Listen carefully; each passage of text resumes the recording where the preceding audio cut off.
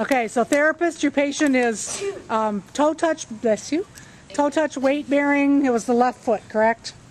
Okay, toe touch weight bearing on the left.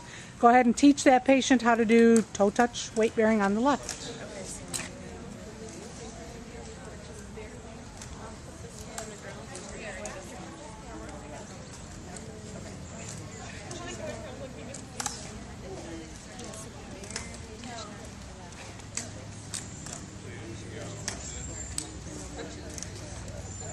What's the name of this gait pattern?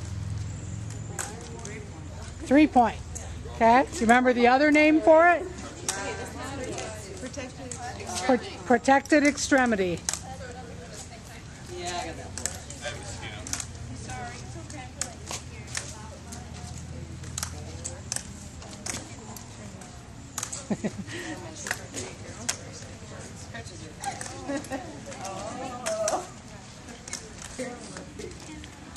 Okay, your patient is doing better. How are you going to progress your patient?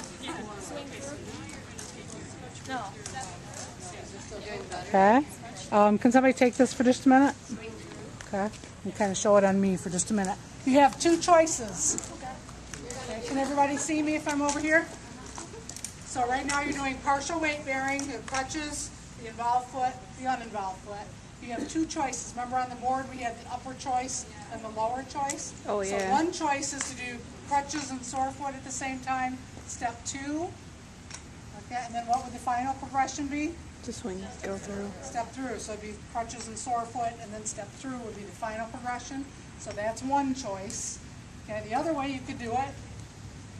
Okay, so if your patient's going along still with a 3-point, and you're going to progress, the other thing you can do is crutches, the sore foot or the involved foot, and then step through. But remember, it has to be 3 distinct steps: crutches, foot, step through. Then you can go to the final progression when they're ready, together and step through. Okay?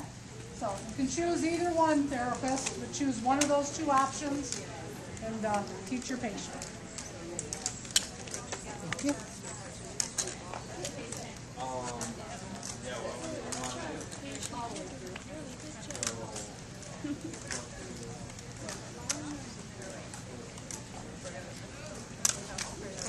I know, that's the problem.